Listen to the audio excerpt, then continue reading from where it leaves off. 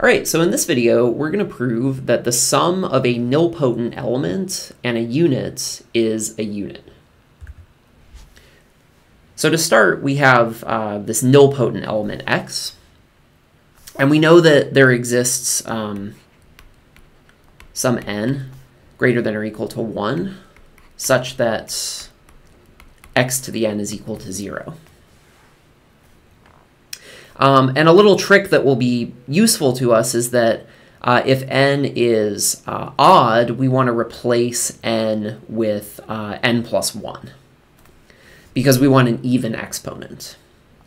So we can set n to be equal to, n if n is even, and then n plus 1 if n is odd.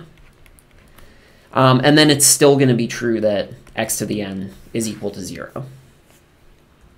So we'll do this for convenience.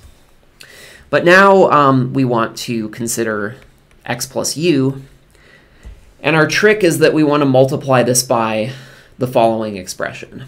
So we want to multiply this by x to the big N minus 1 minus x to the big N minus 2u plus ... And this is going to end with minus, we'll have x u to the big N minus 2 plus u to the big N minus 1. And the reason that this is going to end in a plus always is because the last coefficient here is negative 1 to the n. And we constructed n so that n is even. So this is always going to be a plus at the end. Great.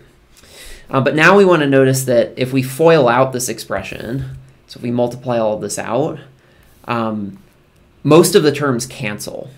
Right? So like if I multiply x times this term right here, I'll get x to the big N minus 1 times u.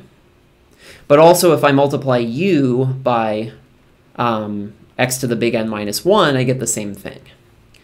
And with this one, I have a negative, and with the other one, I have a positive.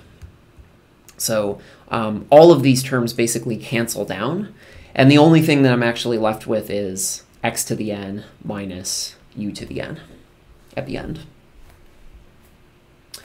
Sorry, x to the n plus u to the n.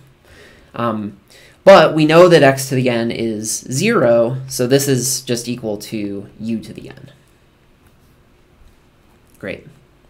But now we know that u is a unit.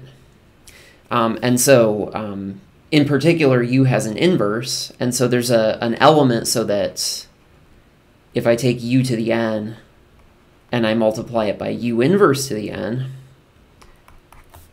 that this is just equal to 1.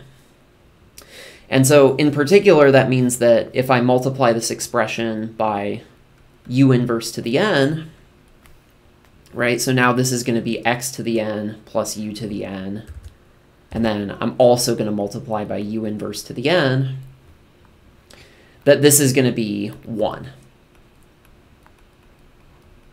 Because I have u to the n, u inverse to the n. And so what that means is that this entire expression here is an inverse for x plus u. And that proves that x plus u is a unit. And so we are done.